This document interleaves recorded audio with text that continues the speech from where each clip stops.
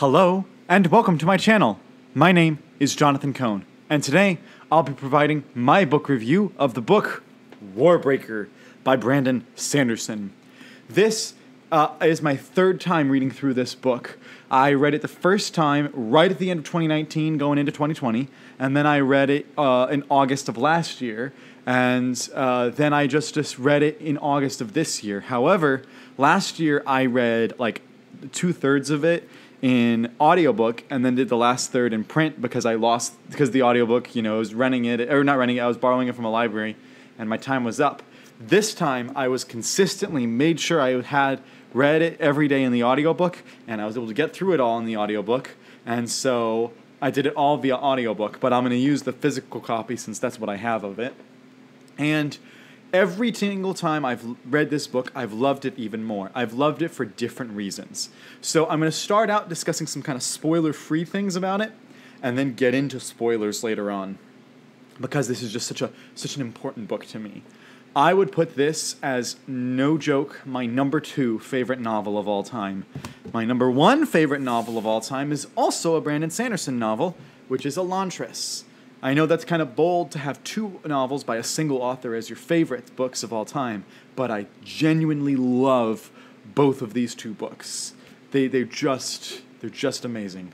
So let me start out talking about spoiler-free thoughts.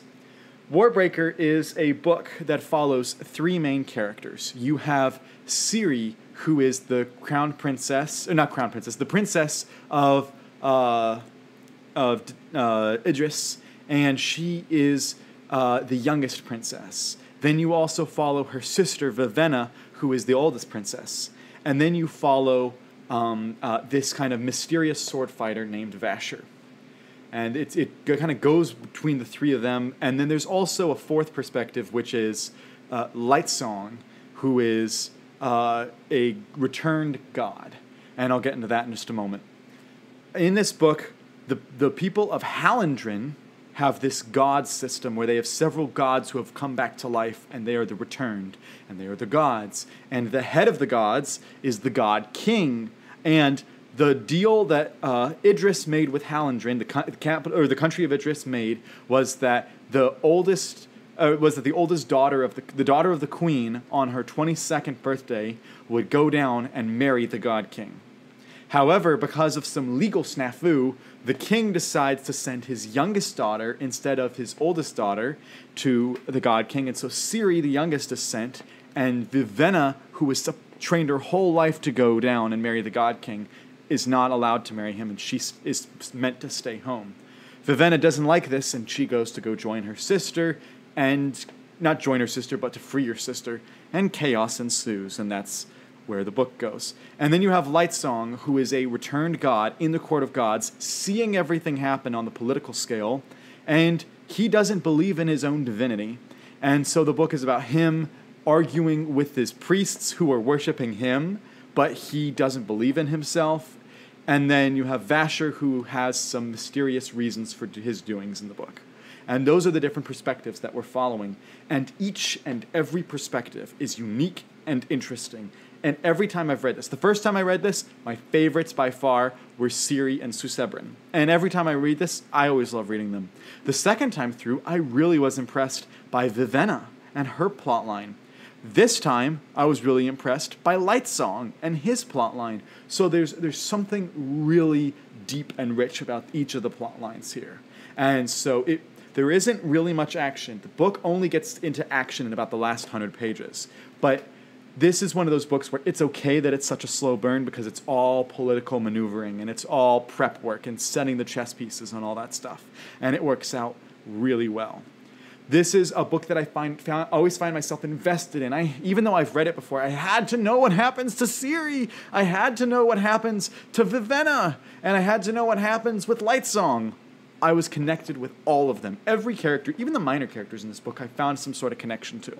And then there are also some mercenaries in this book, Denth and Tongfa, who are absolutely hilarious. They are the comic relief of this book, but they are some of the best comic relief ever because they're so serious about their jokes. Like, they are genuinely believe what they're saying, and what they're saying is absolutely hilarious. So I really like reading this book. That's my spoiler-free thoughts. Now I'll get into my spoiler thoughts. First of all, the betrayal in this book, when Denth and Tong Fa betray Vivenna, is one of the most gut-wrenching betrayals in any book, because Sanderson did a good job of making you believe that they were on her side. All of the things Denth is telling her that they need to do to keep the war going, all of the times he complains about being a mercenary and tries to look better, all the times that he gives her advice and is kind to her when no one else is, really endears you to Denth. And Tong Fa is just joking all the time, and the way that he has this jovial attitude really throws you off. So when it turns out they've been working for the enemy all along, they've been working for those who wish to have a war between Hallandren and Idris, it's just so heartbreaking. And I really appreciated that. I also really appreciate Lightsong's realization about his divinity, and also his decision to do something with his life. He doesn't just realize his divinity and keep going. He decides, I'm going to help the God King. And that moment is wonderful. And the whole journey of Ciri meeting Susebron, getting to know who he is, actually falling in love with this man who was supposed to be kind of her captor husband, really takes like a classic type story and completely flips it on its head. It's a really, really endearing love storyline. And then the book has such an abrupt ending that I'm always like, I need a sequel, I need a sequel, I need a sequel. I need to know what happens to Ciri and Susebron. I need to see, we kind of know where Vasher and Vivenna go through the Stormlight Archive, but I need to see what happens in this world, because the magic system here of the colors is great. The language used to describe everything is great. And the fact that there's curse words or things like colors. I just love when you just have characters go, colors, colors, colors. I just thought that was always interesting. I also really liked the way Vasher, it turns out he's Kalad the whole time, and yet he feels like he has to atone for his sins. He has to atone for the death and destruction that he brought, which is why he is so cold and why he is so harsh with Vivenna. I really liked reading all of that. Getting into some of the deeper themes, I'll start with Lightsong. Lightsong has to do with religious themes. Lightsong does not believe his own divinity, but his priests do believe it. And there's also a realization that if he doesn't believe his divinity, his followers might not believe it, and so the priests would lose their power among the people. And so there is an incentive to keep Lightsong believing his divinity so that the priests can continue to remain powerful. There is also this interesting religious discussion of what kind of faith is necessary to start your religion. Does everyone have to believe it? Does everyone involved have to be fully embracing it? There's questions there that the book really likes to delve and explore. Then you also have the political maneuverings. He is a naturally apathetic person, but he starts to care throughout the book, Lightsong does. And the fact that you have this political maneuvering of, you cheer for the people of Idris throughout the whole book, but what you realize is that the people of Hallandren aren't necessarily bad. It's just that there are people manipulating the people of Hallandren to be bad, and those people are the Pankal. And it's interesting how the Pankal appear to be the lowly servants. They appear to be the downtrodden people, and yet they're the ones that rise up and try to start this war between Hallandren and between Idris. And it shows you that sometimes maybe the most pompous, arrogant person isn't the biggest enemy that you'll face. Maybe the biggest enemy is the person who could replace you. And so there's political undertones throughout this book. There are also undertones about marriage and the purpose in society. You know, there is a very firm conviction from Vivenna about what she believes a good woman of Idris should do, and a believer in that faith. And so whenever she has to do something that is challenged by it, she is so judgmental. And by the end of the book, she realizes, hey, maybe I can still hold on to my faith without being so judgmental. It is a great way to explore that.